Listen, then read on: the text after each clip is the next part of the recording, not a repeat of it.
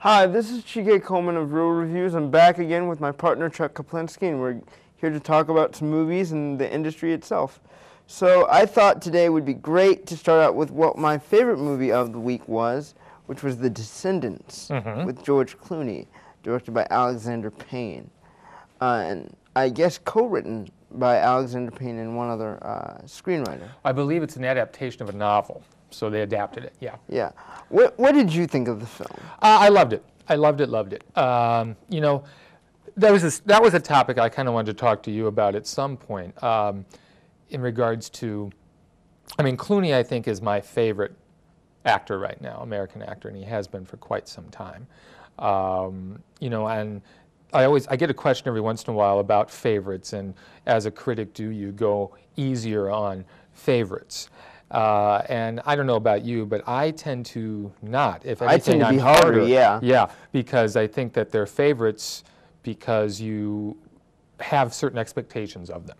And when they don't meet those expectations, or if they don't push the envelope a little bit every time out, you become disappointed. Yeah. So in my saying that I like this film, it's not because I like Clooney and I just praise everything he does, but I think it's because he is pushing some boundaries here. We've never seen him this way before, as vulnerable, as clueless, as just an everyday guy, and I think that's part of the film's magic. I think part of the film's magic is, and this is going to sound a bit odd, but watching him hurt. Yes. And mostly not in physical expression of pain on his face, but just the emotional toll that this loss that he's incurring is taking on him. Not to mention the responsibility of what he has for the island. And not only the hurt, but the surprise as well. I mean, this is all a surprise to him. I mean, he gets all these revelations after his wife goes into this coma. I mean, you see him just frantically trying to come to terms with some things. And, you know... Do you think he blames himself, though? That's a good question. I think partially, sure. But, you know, obviously, it's not completely his fault. I mean, his wife does make certain choices, and people have to take responsibility for their choices. Then again, his character doesn't have to blame himself too much. That's why his father-in-law is there to blame him for everything. Yeah. In a wonderful performance by Robert Forster. Yeah, I've not seen Robert Forster this good in a while, actually. Yeah, well, you know, he's another one of those guys that is honest every time he's on screen, even if the movie isn't that good. You know, he's someone you can depend on. Yeah. But, you know, the magic of the movie is, and, you know, this has been said to death in every review I've read of the film, and I don't want it to sound trite because Did you read mine, by the way? No, because I know you haven't read mine. I actually read yours yesterday. Yesterday, after you saw the movie. You know, but Alexander Payne, you look back at his films, you know, Election and Sideways and About Schmidt, and he's got that way of making you laugh even when things are awful.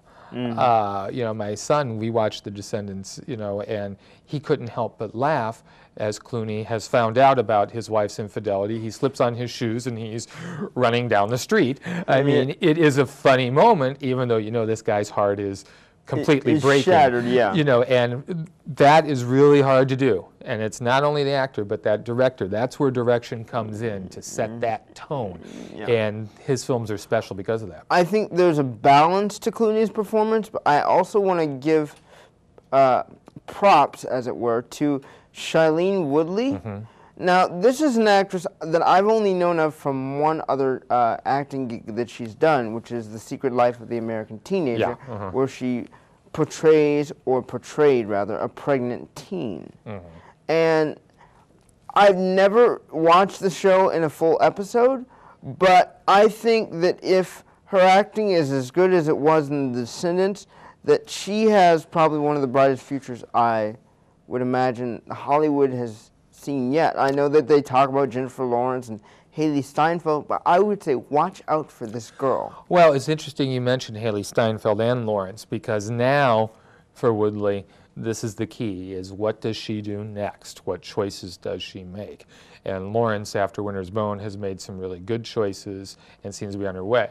We haven't even heard from Stanfield yet after True Grit. Well, and I know that she's going to be in Ender's Game well, okay, as Petra. That's fine, but she also needs to do something else more real as well. I mean, I see Lawrence has attached herself to, you know, the Hunger Games, which is the big budget thing, but she also popped up in Like Crazy. Yeah, which I actually enjoyed a lot. Yeah, you know, so I hope Stanfield finds that balance. And now this is Woodley's turn. Let's see what she does now, because as I agree with you, I think she's incredibly talented. I think what you're talking about here is very relevant, because I remember when Ellen Page came out with Juno, the first thing I was looking for was, okay, what are you going to do that's a complete and utter departure from this? You can't play that girl the rest of your life. You can't play that girl the rest of your life. And I saw a couple of movies that she did after Juno, before she got Inception. Right. And it was awful. There was no range. Well, you know, they are, you know, people are, you know, they're a victim of what scripts come their way. You know, you sometimes maybe you don't have those choices. It's the roll of the dice. But back to the Descendants. It's just I hope people embrace this film. I know that Sanford has had it up at the Art Theater for 2 weeks. I know he's having a big success with it, because it's one of those movies. I don't know about you, but it sticks with you. It really does. You think about it. You look at it in different. You go back to certain scenes in your mind, and you're like, my gosh, I didn't catch that, but boy, that really was poignant. Yeah, it left me a bit emotionally raw. And it should. Yeah, I really think it should.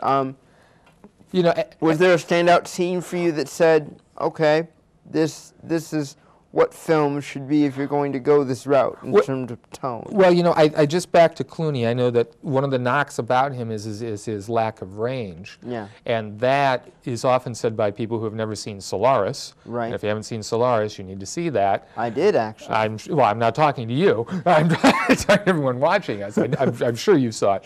But here as well, I mean, he shows some range we haven't seen before. And if you're wanting a scene that his goodbye to his wife, is the thing that just rips your heart out, because you can see that he's come to terms with everything that's happened, and I think he realizes what he's lost. I think, ironically for me, there are two scenes where I just said, okay, this film really, the tone works. And for me, the first scene was when, you know, Clooney is up late at night and he runs into the boyfriend who's sleeping in the little, whatever. Sid, the hotel room there. Sid in the hotel room on the sofa. And, you know, he has this very brief conversation with Sid about why in the world he's here. And he's like... Which is a question I had all along. I was like, why is this character here? And then when he explained that, my heart actually broke for him. Yeah. I felt bad that he got punched in the face. I felt bad that he was so maligned by most of the group throughout the film. His one sentence about why he was there changed my whole perspective on that character. I didn't mind that he got punched in the face. He deserved that. He did. But I was questioning why Payne or why the author had included him, because it seemed to me that he was there for some cheap laughs until this scene that you're talking about. And then you realize, okay, I get it now. But also as a narrative constructor, he has got to be there to take the younger daughter away at certain moments where she cannot be there. Yeah. So yeah, I was worried about Sid, but then as you say, that scene is a key. The other scene, I was torn when I was trying to choose the other scene that really mattered to me, because one scene involved, you know, the full confrontation between George Clooney and Matthew Lillard's character, who shows great range here. Who shows great range, he's really good, and vulnerability, and the ability to kind of play a straight man, which I didn't think was possible for him. But the scene that really actually touched me was the scene where his wife came in. And forgave. Is it Julie? Yeah. Yeah. Well, and there is another one, Judy Greer. She is known for playing the best friend in a lot of light comedy. She pops up on TV. And here's another actress who gets a chance to show us something we've never seen from her before. You know, and you haven't even mentioned the moment where the Shailene Woodley character finds out about her mother in the swimming pool. That was powerful that moment too. Breaks your heart as well.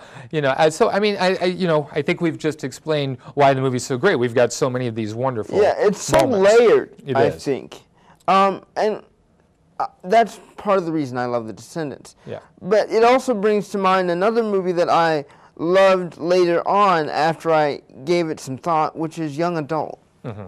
Now, young adult, I had a lot of problems with because, you know, the basic storyline of Mavis Gary. Did you have problems with it going into the film or as you watched the film? As I watched it. Okay. As I watched it, I had problems watching it because this character of Mavis Gary is so set in her ways of how she wants to get the boyfriend back from high school. Right. You know, what she wants her life to be, how she wants to make it perfect. And until she met Matt and Matt shared his story about bullying, until that point I didn't understand why we were here. While I was sitting and watching the movie, I didn't understand what was the significance of this film. Well, you know, and to catch everyone up, Charlize Theron is Mavis Gary, and she ghost writes Yes. a series of teen novels that take place in a high school. Right. Her life has fallen apart. She goes back to the small town she grew up in. She's going to take her boyfriend back, who is married and has just had a child. And my favorite line of the movie, when this is pointed out to her, she says, "Oh, well, I have baggage too." Yeah. Yeah. She is such a self-centered woman. Yeah. And as you say, the other character played by Patton Oswalt, I mean, they're both stuck. Yeah, they're both stuck and they're both broken in different ways. Right.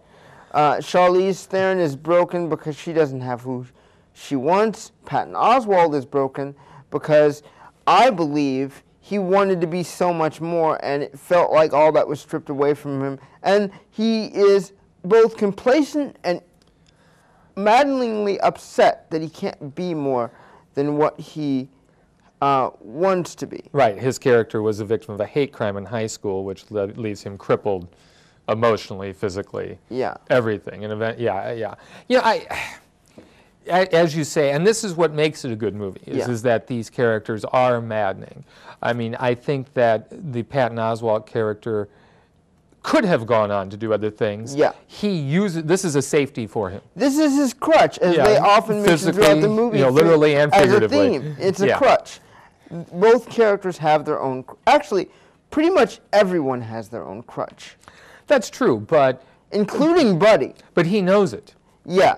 And that's the whole catch of the film. That's why I loved it. It's because I realized throughout the film, especially when I got to the revelation, that her life, what she wants for her life, and her self-centeredness is her crutch. Yeah. Well, you see where her life stopped. Yeah. You know, she's very much like Miss Havisham in Great Expectations. This one event happens, and at that point, their life stops. Yeah. And they cannot get by it. And I think the thing that was most interesting about the film is that because of that event, because of that cataclysmic event that occurred in her life, she chose to regress, and everyone else around her progressed. Same thing with Matt. He regressed because of the shadowy memories and the pain, and everyone else progressed, which makes those two characters a perfect fit for each other. Perfect fit. Yeah, and of course the most damning line, or the most harmful line in the film for Mavis, is when she finds out that Buddy's wife feels sorry for her. Yeah. That's the killing blow right there. That's the killing blow that tells you, okay, she completely went downward and everybody else moved on. Well, but for her personally too, because then that triggers her meltdown at that point. You know, the reason I like the film so much is because it is so counter to what Hollywood would have wanted them to do. You know, you mentioned Juno earlier, and this was written by Diablo Cody, who also wrote Juno. And the knock on Juno, and I don't think it's unfair, is that it is awful cutesy. Yeah. You know, everyone is a smart aleck there, everyone speaks that way, and it has its initial charm, but it wears off. And Cody shows here, and also in Jennifer's Body, I didn't like Jennifer's Body, which I thought was completely underrated. Well, we can go through that at some other point, but she can write more than just the cutesy Juno stuff, and I like the fact that she has no problem keeping these characters completely unlikable all the way through the end. This isn't the Hollywood, oh, well, she learned her lesson and she's going to go out and she's going to change her life. That's not going to happen. Yeah. But what I want to see from Cody next is something that doesn't involve high school. Yeah, okay, you're right. She does. Take me away from that setting, because that's her linchpin. That's what she holds to. Well, maybe this is the baby step towards that, because it doesn't really take place in high school. I mean, certainly Mavis is stuck there in her mind. Yeah. But I would say that it is the baby step, though. Yeah, but and also like The Descendants, it too mixes its humor in with these real life situations. She's got that wonderful scene with the hotel clerk, where she checks in, which is really funny, because you can tell the hotel clerk is just as self-centered and cold as she is. Yeah. It's like looking into a mirror, but 10 years back. Yeah, the scene where Matt knows what she's up to and interrupts her date with Buddy, and he's kind of giving it to her. I mean, that's funny. Yeah. She shows up dressed for the big city at this crummy sports bar. Yeah. I love Matt's whole idea of being the voice of reason. Like, you need to get out. Just do not do this. It's not going to end well for you. Because unlike Mavis, he knows what's coming. Even though he doesn't have any connection to Buddy, other than the fact that they all went to high school together, he knows what's coming. But it's funny how self-aware he can be about Mavis's problems and completely ignore his own. That's another interesting facet of the film. Which is his tragedy, one of the tragic parts about him, but also one of the most aggravating parts, because I think he's smart enough. He's just afraid. Yeah, that's the thing he's smart enough to know, and that's what bothered me so intently, is he's smart enough to know, yet he... And yet, as you say, he knows what's going to happen as far as the Mavis situation is concerned, yet he does sit back and watch it unfold, and I think he enjoys it a little bit. I think the way I look at this movie is it's like a very, very, very slow car crash. It is. And yeah, I think that's a good description. As much as you want to turn away and say, oh, I'm not going to watch this because I know that this is going to happen, I know it's going to be disastrous, my whole thing is, until the medics arrive and the police are there giving the reports and the statements, I want to watch it. I want to see what's going to happen. I want to see whether they make it out okay. Yes. Yeah. And so I think the film is very strong because of that. I think that's what ultimately made it more positive experience for me than I originally had when watching it. By the time I got to the end, I hated the film because I thought she was so self-centered. But upon further reflection, I realized this is a slow car crash, and you really have to understand why she is a young adult. Yeah, you don't hate the film, hate the character. Yeah, I mean, the film does exactly what it sets out to do. You're not supposed to like the character, but don't hate the film. I mean, come on, you can't help but hate the character when she says to the Patton Oswalt character, who is stumbling through the woods on his crutch, and she says, "Can you go any slower?" Yeah. I mean, you are going all the way to the end on just despising this character. And I'm glad that Theron is getting some recognition. All these awards and film societies are announcing their end of the year things, and she's being, recognized for this film, and I think she should, because she takes some chances here. Yeah, and I think my favorite line of the film is when Buddy and the wife and the baby come out, her response to that is, "There it is." I love that. I love that her complacency in not being involved or being loving or anecdotal towards this thing that really has no anger or any sort of spite against her. It's just an obstacle that's standing in her way. Exactly. And that's what she... Yeah, exactly. It's the type of movie, I think, that after you see it and then you go back and watch it in a month or, whenever it comes out on video, I think this one will keep giving a couple things to you after a couple viewings. Yeah, I would agree.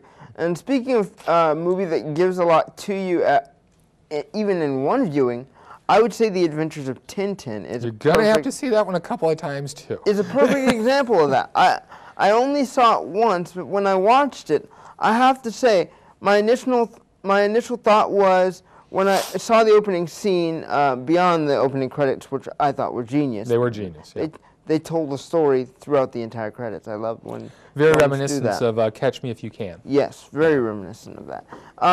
And you see Tintin on the stool getting drawn, and he's like, "Can I see the painting?" And he shows him the painting, and it's her original drawing of Tintin. My whole thought was, oh yes, now we get to go back into one of my favorite cartoons as a child. And while it was still that same cartoon and had the same spirit, there were things that I thought were definitely different and more adult about this film, but it didn't necessarily make me like the film more. I mean, you had Captain Haddock and, you know, his drinking problem and his search for the treasure. You had Snowy being as resourceful as a dog can be.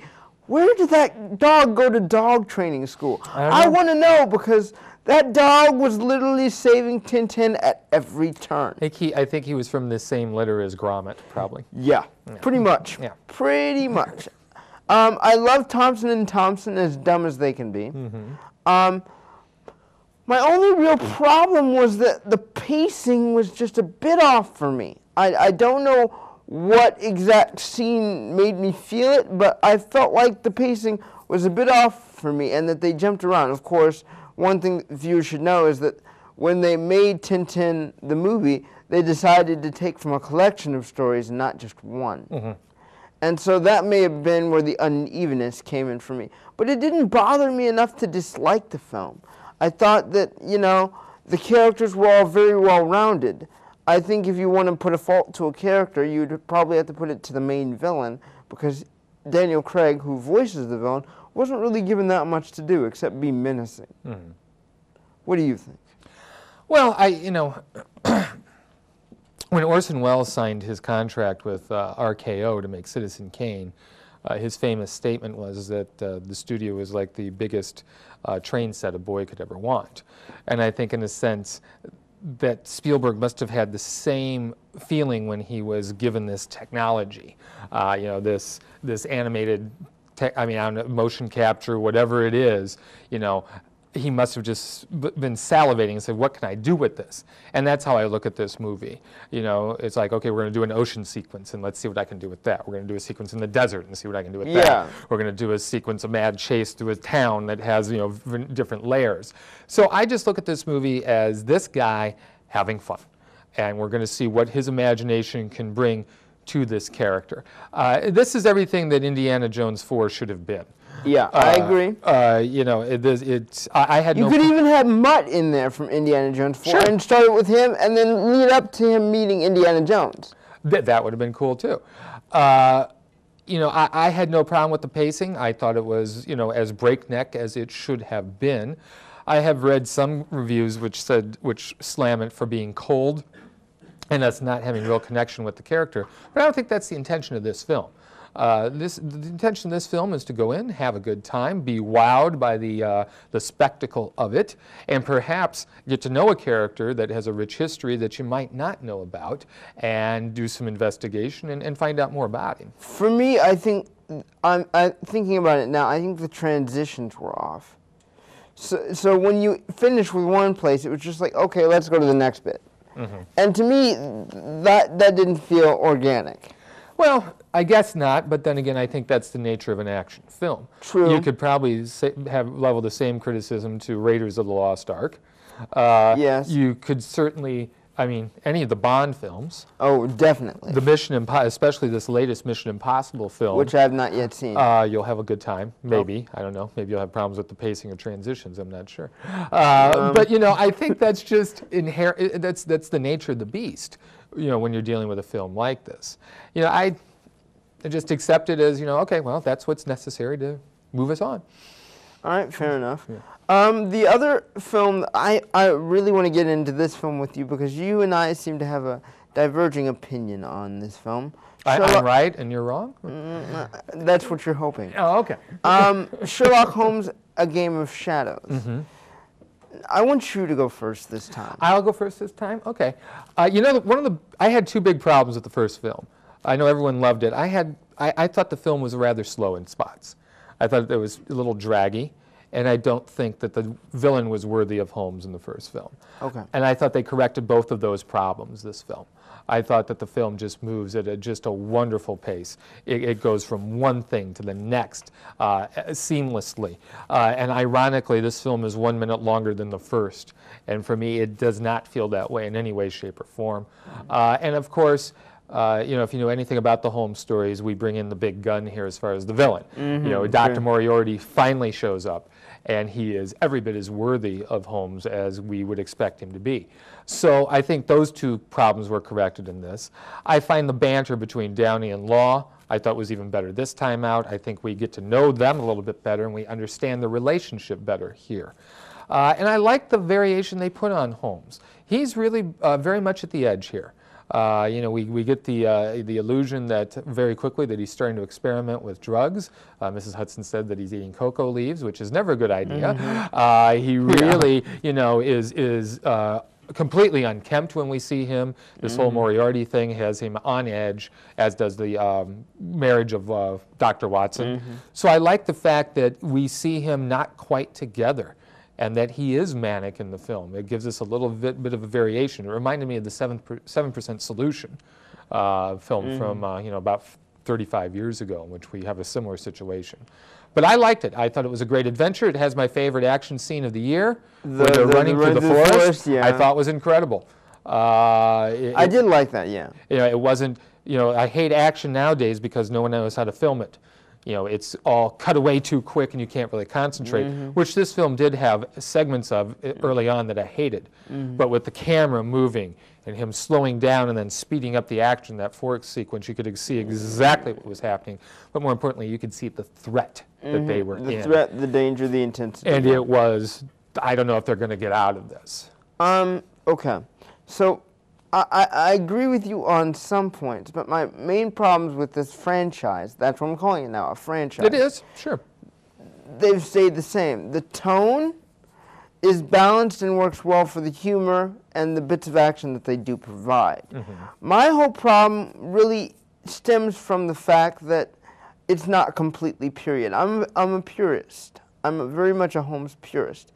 I think that for me, the darkened tone suits Holmes, but then again it doesn't, because he's much more flamboyant. He doesn't really fight. He's not a fighter, though. But remember, this is Holmes early on. This isn't Basil Rathbone. I mean, this is him in his earlier years. Yeah, but I think, for me, the difficulty I have with this film is that tonally, while it works, I just feel like, even though we got a better sense of, okay, what's the overall mystery, how do we solve it, it doesn't feel like all the pieces came together. As you said, Downey and Law do a really great job of playing off of each other and using the humor to great effect, but something was still a bit off for me tonally. I can't put my finger on it. I did not like Moriarty, by the way. How could you not like him? The casting was perfect. I've seen better. I've seen better. I've seen more strategic ways to play that role and to be a threat to Holmes. Irene Adler was completely unnecessary in the prologue. There was no need for her to be there. But I liked how they cleaned that up. Yeah, I mean, they made her an addition to the plot. They made her the springboard for why Holmes basically wants all the revenge on Moriarty in the first place. Right. I think, for me, the difficult thing about watching a Sherlock Holmes movie is you're always wanting to one-up Holmes or be right beside him. And I think Guy Ritchie gets closer to that in this film, much closer than he did in the original Sherlock Holmes film, but he's not quite there yet. He hasn't quite achieved that balance for me. That's my problem, is when I watch something like the BBC version of Sherlock, you know, you're right there with Holmes, he explains everything, you see everything that he sees, and the adventure continues. And by the time you get to the end of whatever that mystery is, you're either solving it with him or you're ahead of him. Which, that's what all Holmes fans secretly want to be. We want to be ahead of the masterful detective. And I feel like that I didn't get to see a more vulnerable side of Holmes. Yes, he was manic. Yes, he was crazy. Yes, he was out for revenge on Moriarty. But I really didn't get to see any growth between all the characters. Yes, John Watson did get married, but I didn't really feel like people grew from the first film to the second. I don't know whether you agree, disagree. Well, Well, we're out of time, so I can't disagree. Though it looks like you painfully want to. No, well, maybe we can pick this up next time. Maybe we can. So until next time, I'm Chike Coleman, and this has been Real Reviews.